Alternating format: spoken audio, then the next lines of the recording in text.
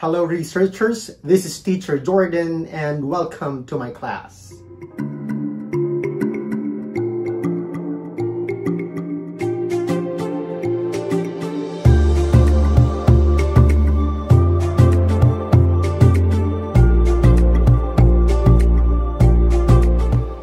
How is your research going? Are you having difficulties in doing the next part of your paper? Today, what we are going to learn is another important component of a research paper. That is scope and delimitation. At the end of this video, I'm hoping that you would be able to achieve 3 objectives. The first one is, I would like you to differentiate delimitation and limitations. Second one, I hope that you would be able to identify the scope and delimitation of the study. And the last one, which is the most important, I hope that this video would be able to help you in writing a complete scope and delimitation of your study. So let's begin. What really is the difference between delimitation and limitation? Do you know the difference? Let's talk about that. When we say delimitation, these are the characteristics that are controlled by you as researchers, while limitation are the characteristics of the study that are out of your control but influence your research findings. Take note that delimitation are boundaries of the research based on the researcher's decision of what to include and what to exclude, while limitations are related to the validity and reliability of the study. In other words, delimitation are things that the researchers will not do. These are the elements outside of the boundaries that you are going to set, while limitation are the things that the researcher cannot do. These are the elements outside of your control. Are the differences between delimitation and limitation clear to you now? Let's see. I would like you to identify the situation that I am going to post, whether it is a delimitation or limitation. Are you ready? Let's begin. The first one is, the researchers decided to survey 50 males only for their research. Females will not be a part of the study. Is this a limitation or delimitation? If your answer is delimitation, you are correct, because these characteristics are within the control of the researchers. They chose to survey 50 males only, and they do not want to include female participants in their study. Next, due to pandemic, the researchers cannot meet the participants in person to observe their daily lives. What do you think it is? Is it delimitation or limitation? If you think it is limitation, then you are correct. This is a limitation because the participants cannot control the situation. They cannot meet the participants in person because of the pandemic. Look at the third situation. The researchers invited 30 participants to answer the online questionnaire, but only 20 successfully responded. Do you think this is delimitation or limitation?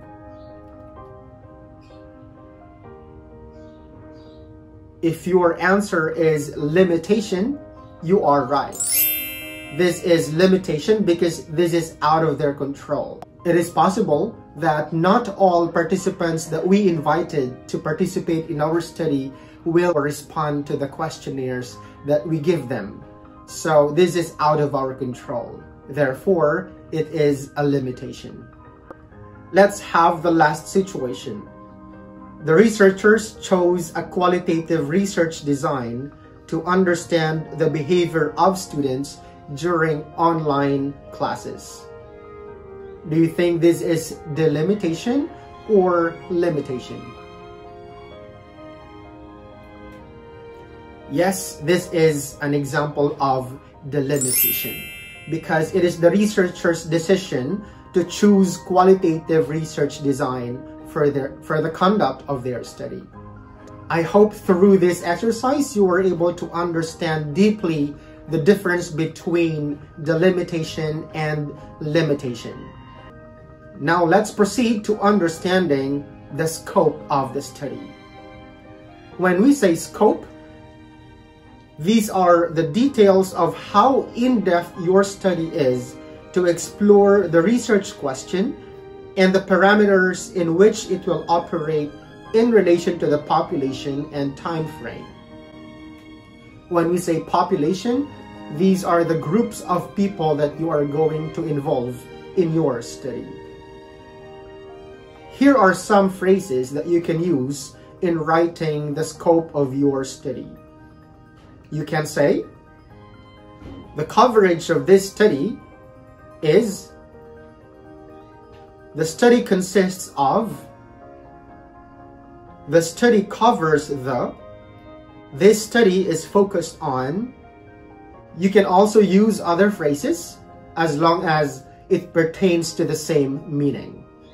As I have mentioned a while ago, delimitations are the boundaries that you are going to set. This would include geographic location, population size, type of participants, age, gender, research design, and so on. It will be depending on the need of your research. The following are the phrases that you can use to express the delimitations of the study. You can start with, the study does not cover the. The researcher limited this research to. This study is limited to. Can you now make your own scope and delimitation? If not yet, let me give you some guidelines first. In writing the scope of your study, all you have to remember are the 6 W, H, and H questions. Do you know what I mean? These are the why, what, where, when, who, and how. All you have to do is answer those questions related to your research paper. Let's begin with the why. The why talks about the general aims and objectives or purpose of your study. Remember, in the statement of the problem, you have to write a one statement declaring the vision or purpose of your study. You can actually copy that. You can also modify it a bit, but make sure that it is not changing its meaning, because you have to be consistent with the vision or the purpose of your study. Next is what.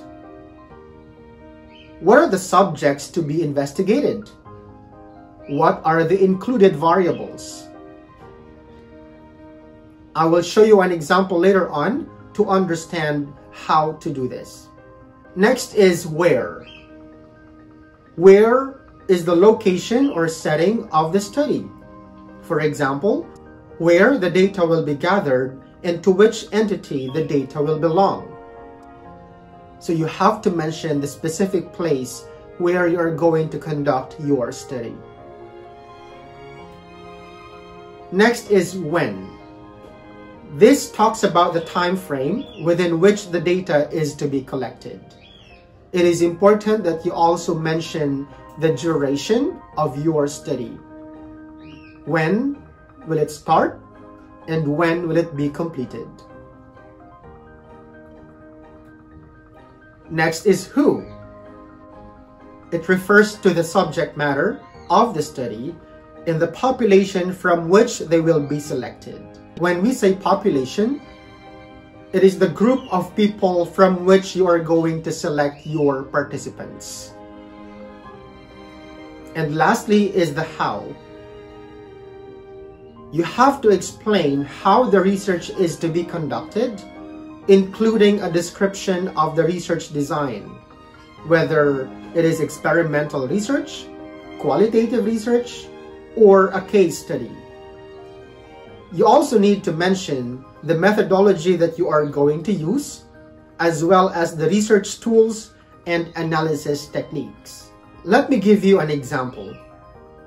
On the screen is a sample topic that we are going to use in this session. The effect of pandemic to the employment rate of technical vocational livelihood alumni of LaSalle Green Hills Alternative Education. So I'm going to use this topic so that I can show you how to write your complete scope and delimitation. So all you have to remember are the WH&H questions. Let's answer the why and what of the study. I wrote here, the researchers aim to determine the effect of COVID-19 pandemic to the employment rate of the TVL alumni of LaSalle Green Hills Alternative Education. We are answering the question why by stating this phrase. The researchers aim to determine the effect of COVID-19 pandemic. And we are answering the what by mentioning the variables. What are the variables here? We have the COVID-19 pandemic and the employment rate of TVL alumni. So we have already answered the why and what of the study. Let us now answer the who and where. So it talks about the people involved and where will it take place. You can state it like this.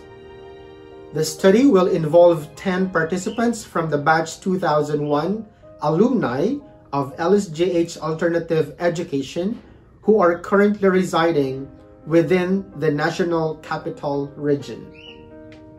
The 10 participants from the batch 2001 alumni of LSJH answers the who question, while the National Capital Region answers the where. So it tells the location or the setting where the study will be conducted. Let's proceed now to the when. So you have to mention the time frame or the duration of the study. For example, this study will be conducted from school year 2021 to 2022 and will be completed in school year 2022 to 2023 as part of the requirement in practical research of TVL strand at LSGH Alternative Education. You can also be very specific as to when the study started and when it will be completed. And lastly, let us now answer the how. So you just have to explain how you are going to conduct the study. Example, the researchers will conduct a descriptive qualitative research. Interviews will be done through an online platform such as Zoom, Google Meet, or Facebook Messenger. Thematic analysis will be employed on the data gathered. This example is just short. You can actually give more details if necessary so that you can explain further how you are going to conduct the research. Is everything clear? I hope that you are able to learn from this video on how to write a complete scope and delimitation of your study.